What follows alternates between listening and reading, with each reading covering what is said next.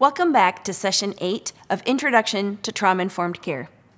We've spent quite a bit of time covering essential skill number 1, understanding the impact of trauma, and essential skill number 2, increasing felt safety.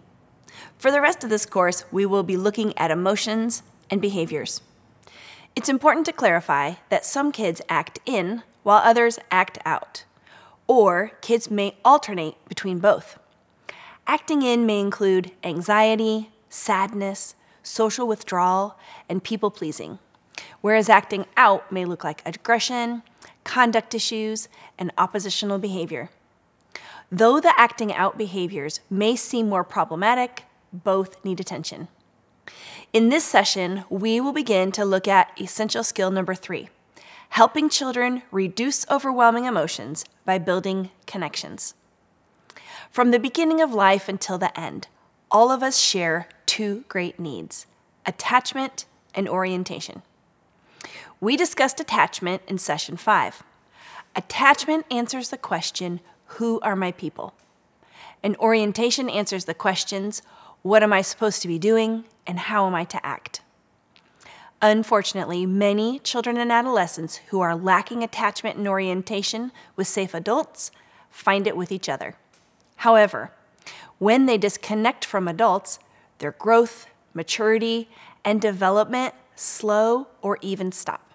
We need to bring them back into relationship with adults who will give them their attachment and orientation. Now, let's explore parenting styles because these greatly influence the quality of attachment and orientation.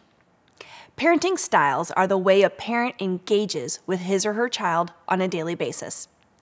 This includes the parent's level of expectations, performance, behavioral demands, how they handle rules, and style of discipline. You may not be the parent of a child from a hard place, but I think you'll see that this discussion can apply to your interactions with kids as well. Psychologists share that there are 4 parenting styles: authoritarian, authoritative, permissive, and uninvolved. High structure but low nurture is the authoritarian parenting style. High structure and high nurture is the authoritative parenting style. The parent has rules and boundaries, but also gives the child a voice and lots of care and affection. Low structure but high nurture is considered a permissive parenting style. And low structure with low nurture is uninvolved or neglectful parenting. Some people think that a childhood with no rules or boundaries would be great, but research has found that high structure and high nurture, the authoritative style, is the one that results in the lowest amount of acting out behaviors in adolescents and helps produce good judgment making and decisions. Now we're going to look at ways to build connection with children and adolescents because it doesn't always come natural or easy. But before we take a look at what to do right, we're going to take a look at connection gone wrong. This is the negative reaction cycle. Like the attachment cycle, this cycle starts with a need.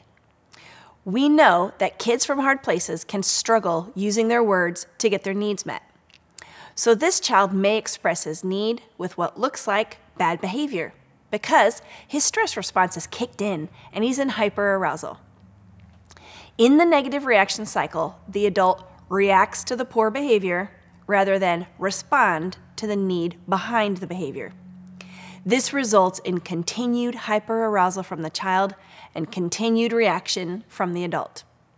It's likely the adult has also entered a state of hyperarousal in this scenario, but remember, a dysregulated adult can never regulate a dysregulated child. This is an example of what the negative reaction cycle could look like.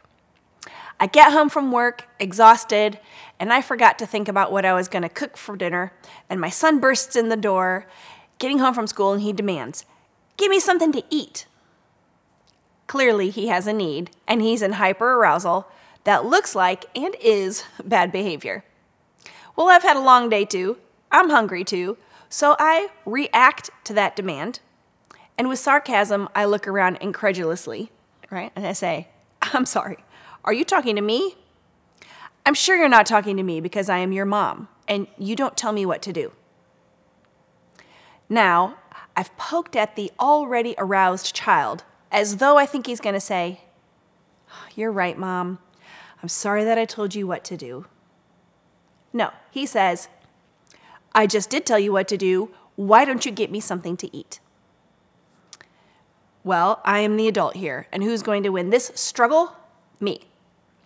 So now I say, "You'll be lucky to ever eat in my kitchen again, but you sure aren't getting anything to eat now. Go to your room." His response, "Your cooking sucks anyway, and I would rather be in my room than hanging out with you." And off he goes. Do I feel good? No. Did I just win? No. Does he feel good? No. We've spun down into complete disconnection because he didn't express his need well, and I reacted instead of responding. Maintaining connection is key.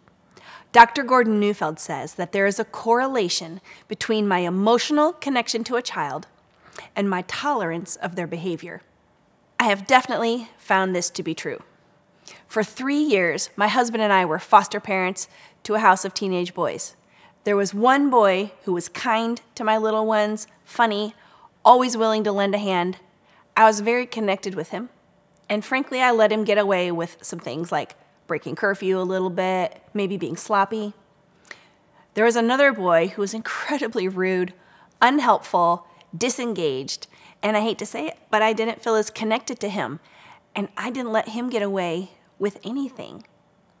We really do need to work on our connection with the children and adolescents we work with and care for so that we can tolerate their behavior to the point that we aren't willing to let it break our connection, no matter what. It's not that bad behavior is okay. It's that it cannot disrupt our connection.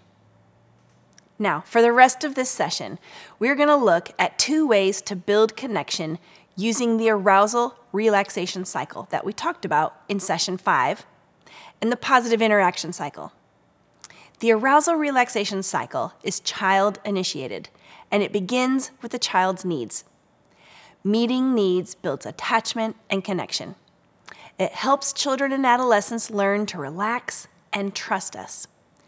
Just as attachment is built in babies, it can be built in older children by meeting their needs. Next, let's look at the positive interaction cycle, which is parent or adult-initiated. In this cycle, the adult purposely initiates with the child or adolescent based on what they like to do. You spend intentional time together doing activities that matter to them because you want them to know they matter to you. Together, you both experience increased self-worth, connection, and positive growth. When my husband and I were fostering those teen boys, we knew we had to find a way to connect with them, not only because they were teenagers, which we had never parented before. They were Latino teen boys who'd grown up in a city, and we grew up in the country in the United States. So we suddenly became big fans of Mexican soccer.